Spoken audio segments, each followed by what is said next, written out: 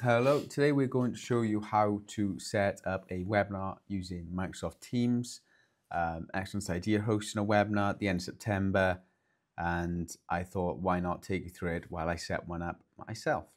So first of all, you're going to need to open the Microsoft Teams app, and then you're going to look for I'll go into calendar, and then on the right hand side there's a drop down menu, and I'm going to look for webinar. Now before we begin, it is so much easier if you already know the information you'll be inserting. So you're going to need to know your title, description, the dates, who's going to be co-organizing, presenters, author bio, what settings you're going to need. Whilst I will go through it, it's a lot easier for you to have this information ready. So let's start with the title. So I'm going to copy and paste. I know you can't see it. I'm going to copy our title in here, and there we go. And our date, so you set your date by clicking in the box. We are going to be on the 30th of September. We are starting at 11 o'clock, and we want it to end on the same day, obviously at 12 o'clock. So that gives us an hour window, 30-40 minutes of the presentation, leaves us plenty of time for a Q&A, which we have found so far to be a really effective way to run a webinar. So now we're going to add the event description. So once again, I'm going to copy mine in, but as you can see, it's fairly straightforward. Gives you a really high level overview of what the webinar is going to be about. So let's people know where they want to join. So now we're going to go down here, and we need to add people to help organize the event. So in this situation, there's no other co-organizers, it's just myself. However, Anne Beer will be presenting from our organization. So therefore, I've got Anne in this section here. You can also add external presenters just by doing the same type of name, address you want. They will get a unique link to join. So once you've filled in your co-hosts and your presenters, externals, internals, you then want to go down to event access. Now, there's two options to this. You can either open it to the public, so anyone on the internet can view the event registration page and sign up, or you can just host it so only people within the organization can view the event page and register. We want our customers to join, so we leave this on public. We also leave enable attendee emails on, and we've also turned this on, which allows people to share the event page with their friends, their colleagues. Obviously, that's fantastic for us because more people can sign up and receive value from our webinars. So definitely turn that one on. So now we're going to scroll down to attendee experience. So this is where you can decide whether you want your attendees to put their mics on, if their cameras on, whether they wanted to participate in a Q&A. We always have our members turn their cameras off and the mics off. We do this, well, it's down to personal preference, but we do this because we don't like the webinars to be interrupted. But it also really does depend on the type of webinar you are hosting. Maybe you want something a bit more interactive. We prefer to take everything in the chat or the Q&A, and we prefer the flow that way. But like I said, it's completely up to you. So we'll go through these settings, manage what people see. We usually leave this one off. Use mic for attendees off, camera for attendees off. Like I said, you can change this if you want. We keep Q&A on, and hide attendee names. Now this is once again personal preference. We usually leave this off, but maybe you want it to be a bit more private and you don't want to see people to see who's in there, then you can just turn it on. We're going to look at meeting options now. So now looking at meeting access, who can bypass the lobby. To be honest, I usually leave this on people who are invited. I have tinkered around with these settings and then manually let people in. I think it's just, once again, one of those ones for preference. People dialing in can bypass the lobby. I always leave this one off as well. Like I said, I do like to accept people. Maybe some people are a little bit early to Attendees with a registration link can bypass the lobby. I leave this on. Who can emit from the lobby? Yeah, we usually, to be honest, I usually cover this for the organization because the other hosts already have the stress of hosting a webinar, so I take the lead here. Yeah, like I said, you can share it if you like. Reject anyone who can't pass. I keep this off. Announce when people are dialing. I leave this off. Once again, I leave most of these settings off. Advanced protection. Once again, leave off, leave off, leave off, and leave off. Well, saying that, this one might be a really nice option. I don't think I've seen this one personally before, so I'm going to turn it on. I haven't tested this personally, but yeah, I mean, there's no reason why this couldn't be on. Roles, I just leave this blank once again.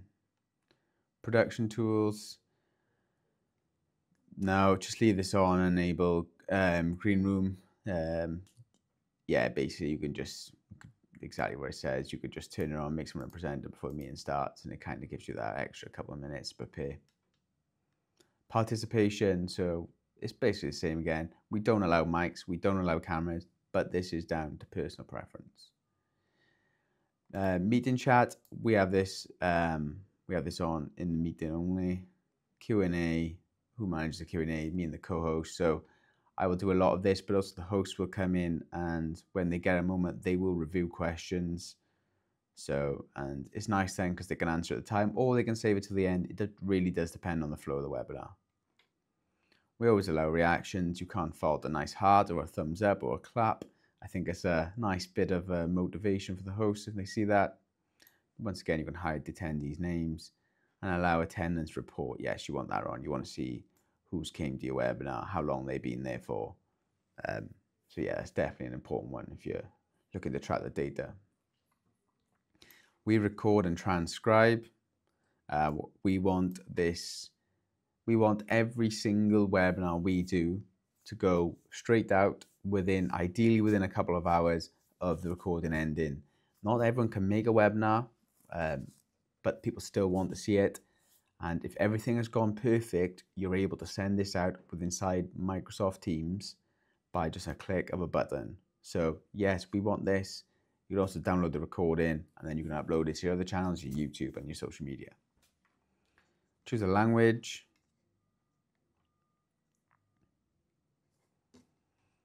Once again, we give everyone the access. And that's it. We have never touched this setting, so we'd press apply here, and we'll move on to the next section. Okay, moving on to present the bios now. Oh, press save, of course.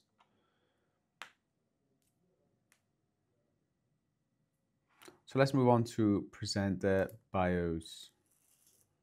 Good timing. So here we can edit Anne's bio. Said Excellence IT. You can put in their LinkedIn, personal website.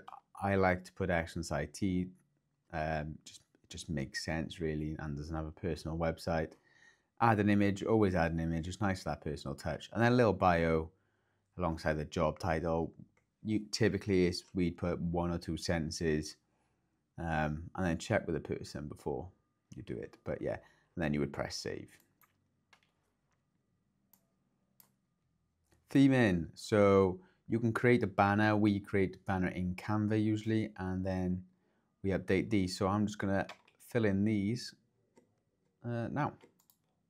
And here we go. So this is the banner I'm going to go with, and the logo for the business. And then you get a very limited choice of color, unfortunately. So you kind of have to work with what you've got. So yeah, let's move on to the next section, registration. So you may want to cap your event. I'd love for our webinar to get 1,000 people, but yeah, so we're not going to quite reach that one. But I do select the option to require manual approval of all event registrations. Reasons for this are we like to provide customer-only webinars. Really, we want to give that extra value and ensure, yeah, we're just we're just providing that extra value for our customers. And by limiting who can join, we make sure it stays customer only. You also do have the option to then therefore manage competitors who may want to have a look and see what's going on. So that's one way of minimizing people you don't necessarily want there. So we always put that on. And then we had a form. So in order for people to register for the webinar, we want a little bit more information when they sign up. And we like to put job title. We do put it as a required field. It just helps us with our data, even though we know our customers and typically what their positions are. That may not always be the case, and therefore we can see at the end of the webinar X amount of directors or X amount of finance people turned up, and we can kind of see nice patterns. So we definitely have job title, but like I said, it's preference. Organization, you want to know the business name of who joined. You want to know where they come from.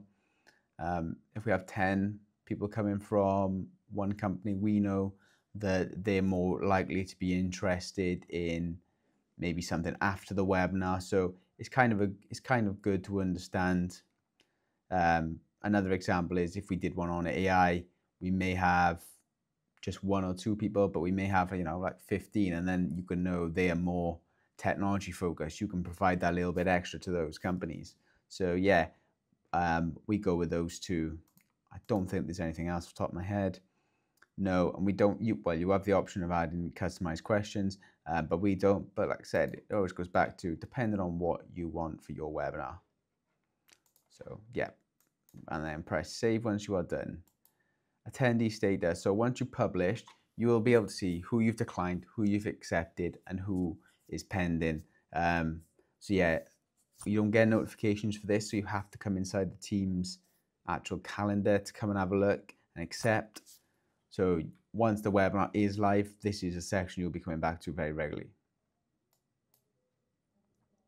So emails. So when people sign up, they get an email when it's basically once they've been rejected, if the webinar's cancelled, time, date, anything that changes, and most importantly, the 2 at the bottom, which are the 1 hour before it starts as a reminder for everyone, and then the one which is you can send the recording to everyone after it's done.